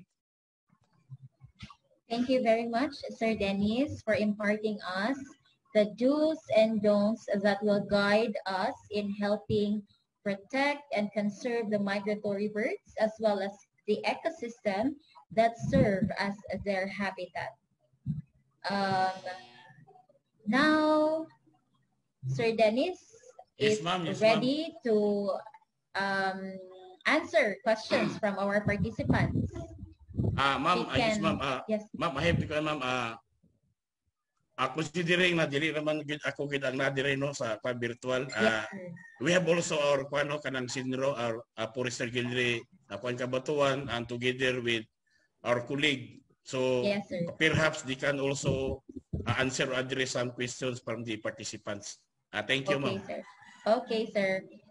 So participants, you may address your questions to Sir Dennis Wab, our speaker, and also to our City Environment Natural Resource Officer in Azami City, Forester Gilray. We can entertain perhaps 2 questions. Do you have any question regarding the laws and regulations to protect the migratory birds and the ecosystem? Kindly raise your hand if you have any question. Okay, so we have one from the College of Maritime Education, Misamis University. Sir, kindly state your question. Good morning, ma'am. My question is about the prohibited acts of RA 9147, which says that killing and destroying and inflicting injury to species. Now, is it applicable to the high seas, like for example in the West Philippine Sea? I think, sir, it is, sir. Yes, sir. So very good. So we can do something yes, sir, about it. Oh, that's why, sir. Some legislators nag-encourage atong presidente yun tanong na atong i-apply ang atong balawod sa West Philippine Sea because it is part of our exclusive economic zone of which or kanang panatay jurisdiction atong balaod na to dito. So unfortunately no ang mga Chinese dito nag-undertake of fishing dito, exploit na to ang exploit nila ang atong resources dito dayon biso ang gobyerno gin murag wala gid ka kahit naka-address na. Anyway, dili man kuna sa sayong na issue pod. Nakita na to kung sa sensitive. So, dili kita kakuan kay no. Okay, sir. Thank you very much. Because I just wondering, basig ko labot to sa atong jurisdiction dire. Is it only on the LGU? So, thank you very much. Okay, do we have any question? One last question from our participants. So I assume that our participants have no further question regarding the rules and regulations or the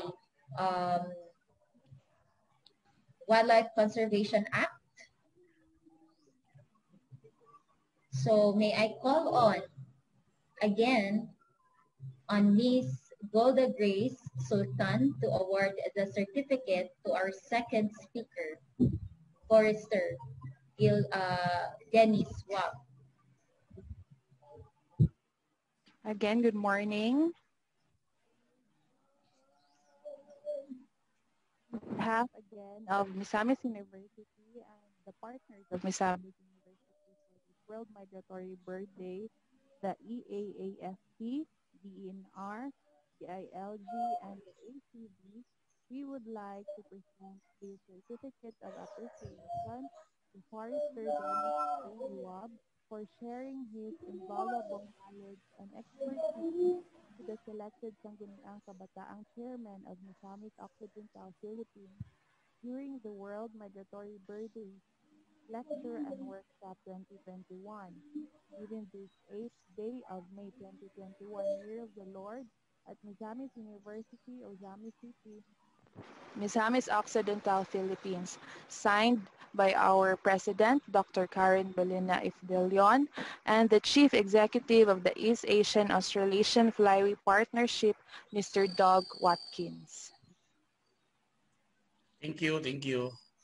Thank you, sir. Thank you. Okay, perhaps we have one more last question from our SK chairman from the municipality of Aloran. Perhaps anyone from Senro Ozamis can address the question. Honorable Ace, kindly raise your question, please. Hello again. Morning, sir. Thank you, Good sir. morning, good morning. Yes, sir. Just would like to ask, sir, if we have already adopted or have a localized ordinance or law here in Misamis or in particularly in Uzamis that really concerns the migratory bird, because bago pa jud ako personally, it is really new to me that there are certain laws that protect for the birds. But here in our locality, sir, like Uzamis, do we already have existing ordinance for that? That's yes, sir. No, thank you for that question, but perhaps I cannot give you the specific na answer to that. Kaya ako po bago pa po ko diri sa Uzamis, dili kay ko swito sa Uzamis City kung naba sa mga local ordinance na na-enact na. Pero kung ako ay naibawan ang atong provincial government na nag-enact og provincial environment code, office dito na tanan naka-embed or naka-instill ang mga kanang mga possible kanang provisions na pwede nato na mahimong reference and guidance sa pag-protect sa atong kanang wildlife resources. Sir, kung pwede akong i-throw ang question sa among si NR officer, si Forester Gilry Kabataan, considering that he is the senior officer of Senro Ozamis City, maybe he has some knowledge on that particular query, sir.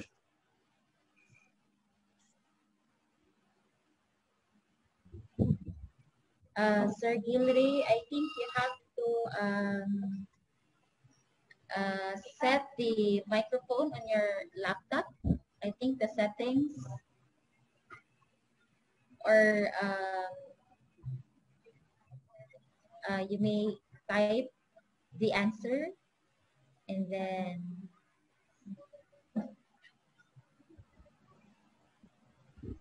we will read it for everybody.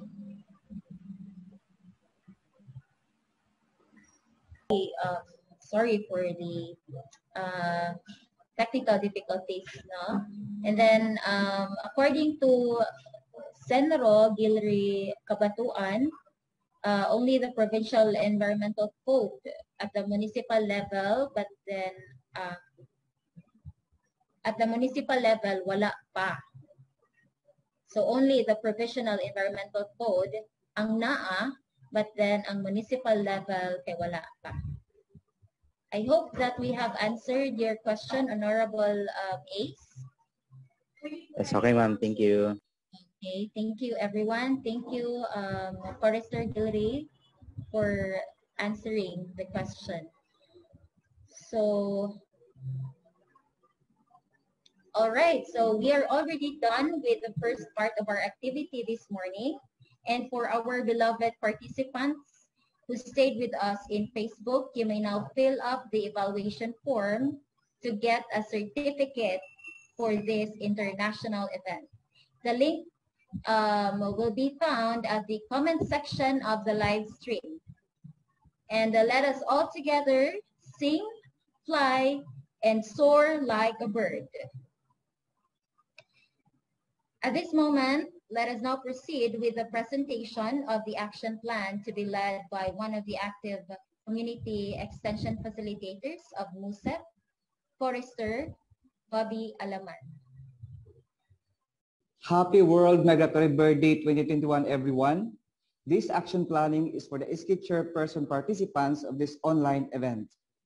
Our distinguished speakers enlighten and give us ample knowledge about migratory birds and how to protect them. Ma'am Yunalyn emphasized on her last slide that we must work as a team. So as SK leader in your respective coastal barangays in Misamis Occidental, your action plan focuses on the activities that will lead to the conservation of our migratory bird and wetland areas. We have designed a template we have already sent to you in your respective email addresses. You can download and fill it up the action plan. So here is the example of our action plan. So in the action plan, we have the activity, the objective, budget, time frame, expected output, responsible person, and the last column is the means of verification.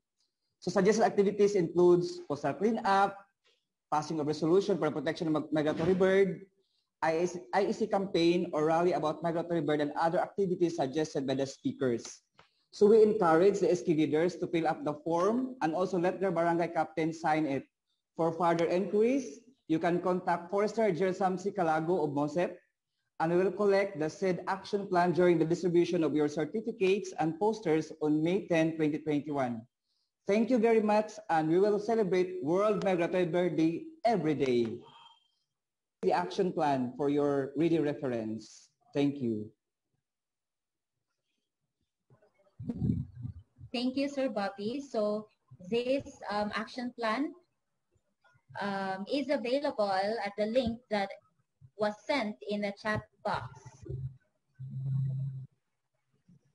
So Sangguniang Kabataan Chairman, now that you all are the ambassadors and ambassadresses for the conservation of migratory birds, let us all together again sing, fly, soar like a bird.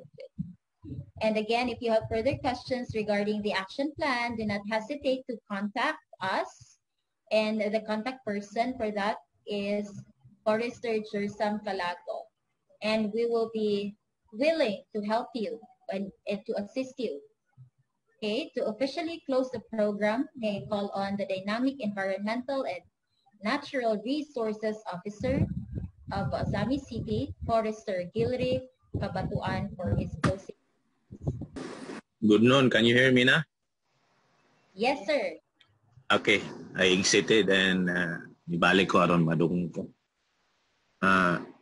First of all, I would start to thank the organizer of this activity, the Misamis University Community Extension Program, si Ma'am Grace, and also to the MU President, si Dr. De Leon, and the East Asian Australian Partnership Flyway Secretariat, my co-employees in the DNR, the DILG, represented by the SK Chairman, invited SK Chairman, as what has been stated earlier, you are the youngs who can be molded and who can rally, maybe support in as much as legislation and actions are concerned at the local level. And also to Dr. Mundita Lim, our BMB director then and now the director of the Asian Center for Biodiversity. Students who are here and also other partner agencies, thank you for having participated in this kind of virtual forum. It is very educational, and I hope that this will not be the last and we can still make another one that look like this, And because of the pandemic, And I hope that the number would increase, no? On the part of the DNR, let me just state that we are at the forefront of having implemented activities pursuant to the mandate of the department, one of which is the conservation of the natural resources, including the biodiversity therein. No? It's one of the main 10-point program of the present DNR administration, our Secretary, General Roy A. Simato. And at the field level, one of the concrete activity that we are conducting is the soon-to-be established protected area under the INIPAS, the Malaobang Magumbang Magum Swamp Forest Reserve. We're on the stage at this very moment of public consultation and demarcation of the said protected area, knowing that it is provided us significant, its presence provided significant benefits to us, not only for us, but also to the migratory birds and all wildlife that can be found along the coast and along the mangrove areas. So I hope that the Misamis University and all those LGUs who are within this area can participate and can help us, can support us in this type of endeavor. No? So again, I hope that this we learn something, and this will be a start and springboard for us to make a concrete action, because we will be having our action plan, which will be collated by MOSEP. And I hope that we can meet again. And thank you for supporting the programs of the DNR. And in behalf of the DNR, I would like to thank you, and I thank you, and I hope that we learn something from this event. Thank you very much, and good noon. Thank you, Sir Gilry. And we would like to commend your office for your undying support to our endeavors. So now we have posted the link to the post-evaluation form, which is a requirement for the certificate of this event. So we would like to thank everyone for celebrating the World Migratory Bird Day with us. Once again, happy Migratory Bird Day. And before we leave the meeting, let us wear our best smile for some photo ops. I would like to request everybody to turn on their camera and then wear your best smile.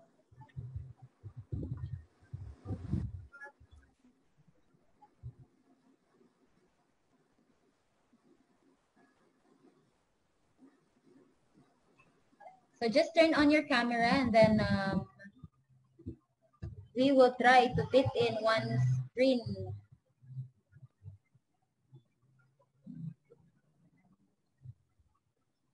Okay, 1, 2, ready, smile. Sige lang, take lang.